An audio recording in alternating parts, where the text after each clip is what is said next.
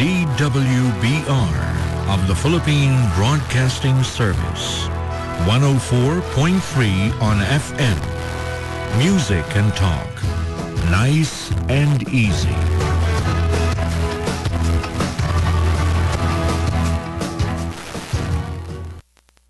The time is 12 o'clock. Good afternoon. Here is the 12 o'clock edition of the Network News. The number of Zamboanga City residents affected by gun battles between government forces and the Moro National Liberation Front, or MNLF, gunmen had reached 82,000. The National Disaster Risk Reduction and Management Council, or NDRRMC, said the crisis had affected 16,533 families, or 82,106 people from 14 villages. The NDRRMC said 24 evacuation centers had been set up to serve 13,028 families, or 67,845 people. The NDRRMC said the Zamboanga City Crisis Management Center is continuously cleaning the evacuation centers to maintain the residents' health and sanitation. According to the NDRRMC, 87 were killed, including 75 from the MNLF, 6 from the armed forces, 3 from the National Police Force, and 7 civilians. At least 165 were wounded, including 86 soldiers, 12 police personnel, and 67 civilians. Autonomous Region of Muslim Mindanao, or ARMM, Governor Mujib Hataman predicts that atrocities in Zamboanga and in other areas between the government forces and the Moro National Liberation Front, or MNLF, may be over in the next 2 days. Hataman said the local government is trying to bring back to normalcy the government services in areas the ARMM affected by the conflict. He said government forces have recovered a large area earlier controlled by the MNLF. Well, patuloy pa rin ang tension, pero hoping malapit na halos papatapos na ito. At karamihan sa mga hostages ay na-rescue rin ng ating security forces. At yung mga lugar na dating pinagkukutaan ay na-take over na rin ng ating sandatang lakas. Well, tingnan natin from now on until mga after 2 days. Kasi halimbawa sa case ng Basilan, kahapon nga nagpa-meeting din tayo doon kasama yung Crisis Management Committee at City Mayor ng Lamitan City. Nag-recommend na tayo na i-back to normal at yung Department of Education natin ay pinababa na ng order para mag-resume ang mga klase sa buong probinsya. Hataman is confident that the MNLF-induced hostilities would not affect in any way the ongoing peace negotiations between the government and the Moro Islamic Liberation Front, or the MILF. Hataman was interviewed live by Anselmo Baisa in his radio program Patrol ng Bayan. Well, ang tingin ko naman, hindi naman apektado yung peace talk sa pagitan ng GPH at MILF, and in fact, andon sila ngayon sa Kuala Lumpur. Patuloy ang pag-uusap dahil dapat ma-distinguish natin na itong kaguluhan na nangyayari dito ay dulot ng kaguluhan ng MNLF faction, Miswari faction, at wala namang kaugnayan sa MILF.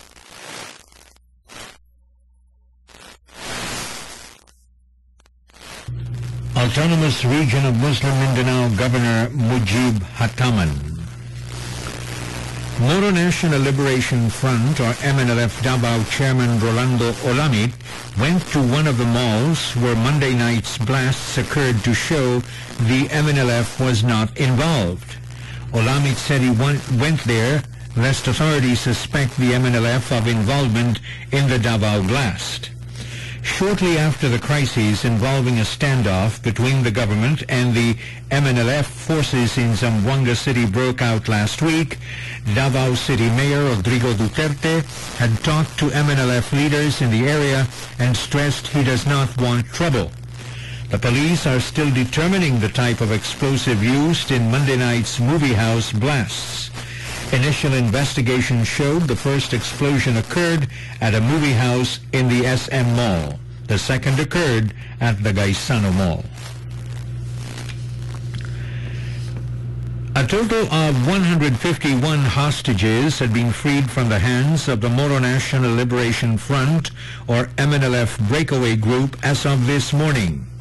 Alvin Baltazar reports. According to DILG Secretary Maroas, majority of the number of released hostages happened last night, which was recorded to as much as 117 individuals. At present, all released hostages are undergoing the needed process. As Roas pointed out that they must make sure as to who are the legitimate hostages or not. All released hostages are undergoing tactical debriefing, which, according to Roas, is a part of the standard operating procedures to ensure that no MNLF rogue elements could penetrate the legitimate hostages. Alvin Baltazar for PBS News. The Philippine Embassy in Washington said the Philippines is now the first Asian exporter of bananas to the United States after the arrival last week of the Bukidnon Cavendish in Los Angeles, California. The embassy said the 7,047 metric tons of highland bananas arrived at the port of Long Beach near Los Angeles on September 9. These were transferred to a ripening warehouse and will be made available in stores this week. According to Agriculture Attaché Jocelyn Havelosa, officials of the Animal and Plant Health Inspection Service of the United States Department of Agriculture have worked with the Philippine Bureau of Plant Industry to ensure the shipment makes the United States phytosanitary hurdles. The bananas will be marketed in the United States under the Sweetio brand. A total of 87 individuals have been killed in the continuing crisis in Zamboanga City. Again, Alvin Baltazar reports. Latest report by the Armed Forces of the Philippines disclosed that 71 got neutralized on the part of the Miswari breakaway group, as 9 others are wounded. 7 civilians have been killed on the skirmish, while 39 have been injured on the part of the government troops. 6 soldiers have been killed as 86 sustained injuries, while 3 deaths were recorded to have been killed on the part of PNP, and 12 others are wounded. 64 MNLF members, on the other hand, have been arrested and voluntarily surrendered to the authorities. President Sagala said that what they are concerned is the safety of the remaining hostages, as tension still exists. Alvin Baltazar for PBS News. Cebu Archbishop Jose Palma says a visit to Cebu last week of a team from the Vatican paves the way for the visit of Pope Francis to Cebu during the International Eucharistic Congress, or IEC, in January 2016. Palma, however, also said they cannot preempt the Pope in announcing the said visit to the Philippines, though Cebu has gained the nod from the Vatican team. The Pontifical Committee for IEC Executive Secretary, Father Vittore Bocardi, noted that Cebu is a good choice, stressing there is no need of a rich town or a town in the western area. Bocardi said what is needed in the preparations for the week-long event is a Christian community that is ready and willing to receive pilgrims coming from all parts of the world. Archbishop Piero Marini, the Pontifical Permanent Committee for IEC President and a member of the Vatican team, said the IEC is held in different countries every 4 years. Among the sites visited by the Vatican team were the small temple at the South Road properties in Cebu City, site of the National Thanksgiving Mass for the canonization of San Pedro Calungsod, and the Cebu International Convention Center in Mandaue City.